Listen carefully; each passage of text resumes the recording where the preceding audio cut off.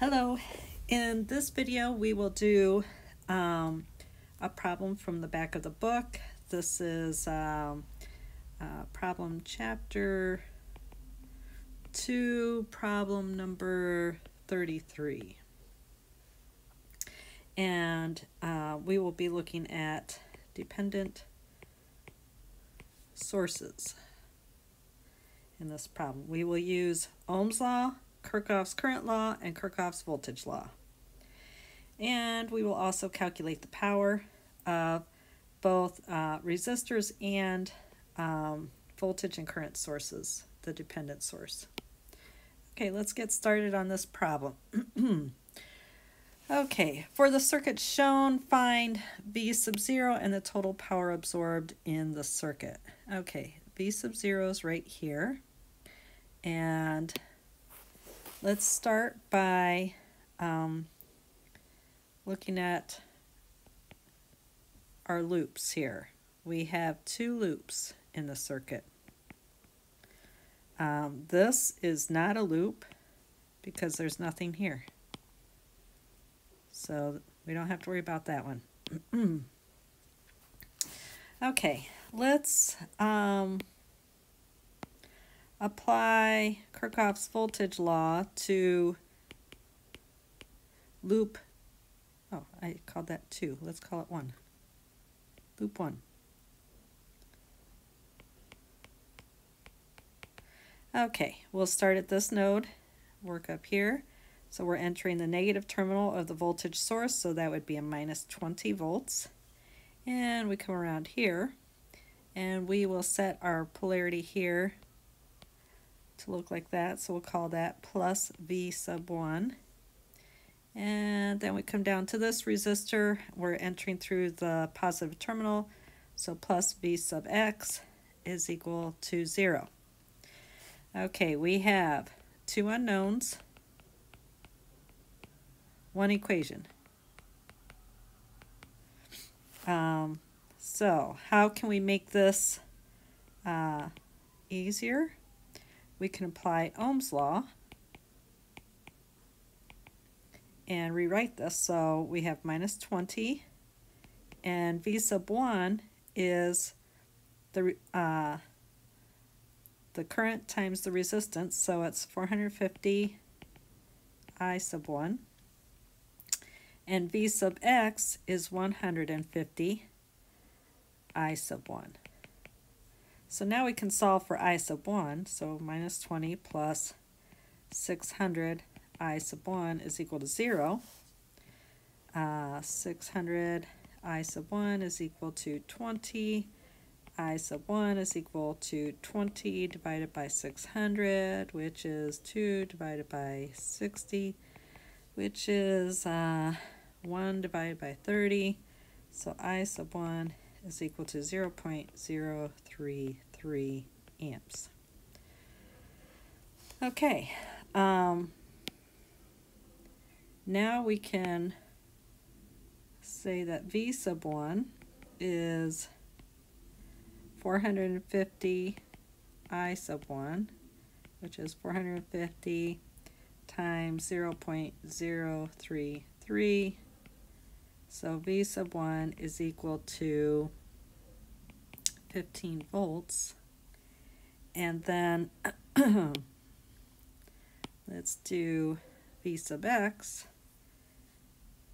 V sub x is equal to 150 I sub 1, which is equal to 150 times 0.033. So V sub x is equal to 5 volts. All right, we really don't care about V sub 1. We're more interested in V sub x. All right, that still hasn't gotten us V sub 0, but we need it because V sub 0 has the dependent source.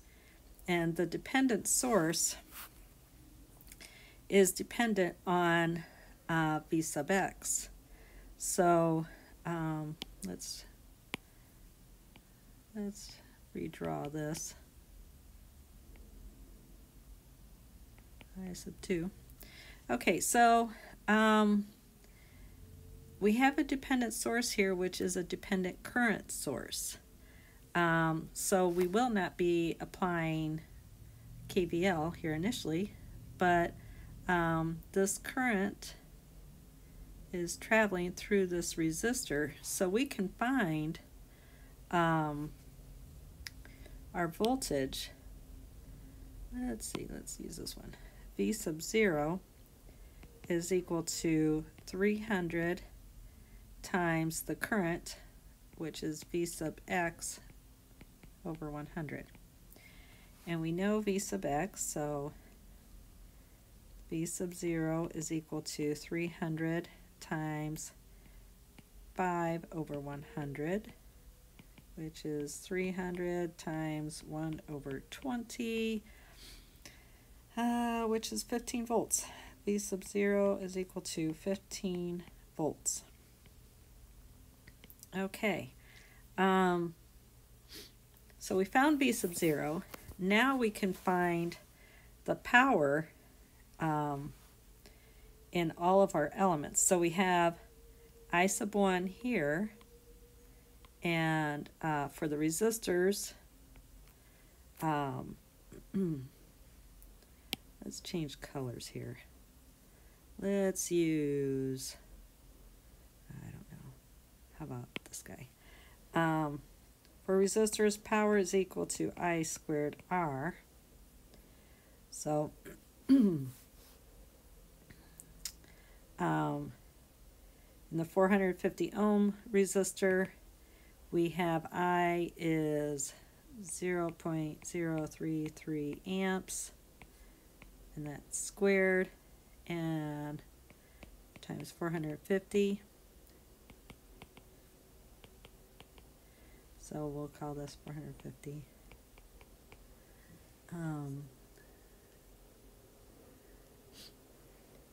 And looks like it's 0.5 watts. 0.5 watts. In the 150 ohm, we have same current,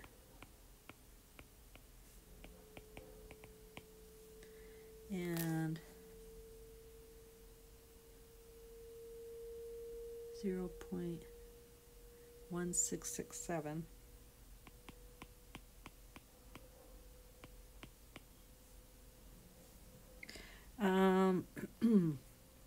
And in the 300 ohm, we have the current is V sub x over, so it's 1 over 20, so that's 0.6 times 300, squared times 300. So that should give us 0.75 watts. Okay, so that takes care of our resistors, but what about our power sources? So we know that this is 5 here. What is the voltage across this current source? We could apply KVL here. So minus V, and then we are going this direction, plus V sub 0 is equal to 0. So V is equal to V sub 0, which we said was 15 volts. All right, so if we calculate the power across the dependent source, we'll start with that one first.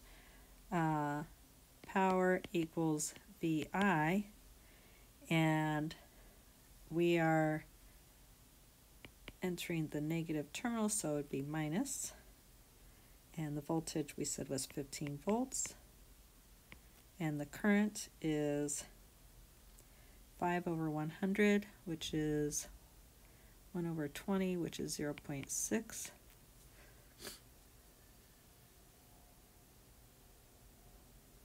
I was just checking to see if I did this. Oh, let me get the calculator. 15 times 0.6 is 9 watts. And then the power in the voltage source, the independent voltage source, is the current here we said was 0.033 amps.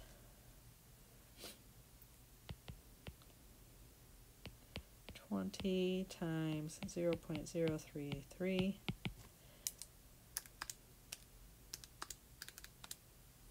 and that would be 0.66 watts. So 5 divided by 100 is 0.05. Oh, dear me. Times 15 is 0.75. That looks a little better. So plus 0.66 is 1.41 watts. And so here, that should be 5 divided by 100.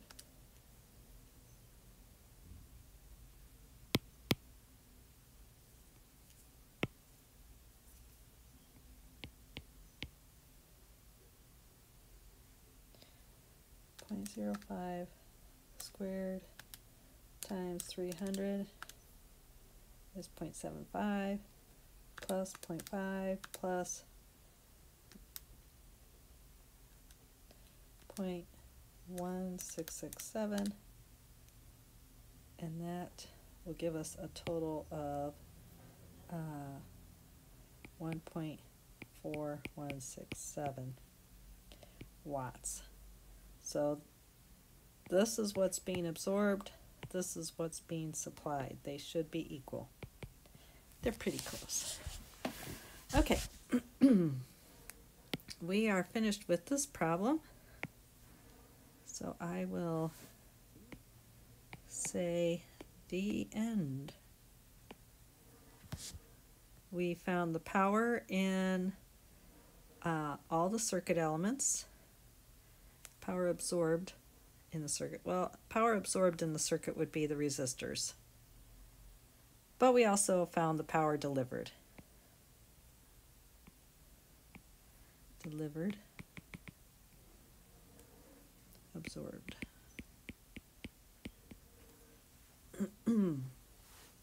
And we found the voltage across the load resistor, V sub 0. Okay.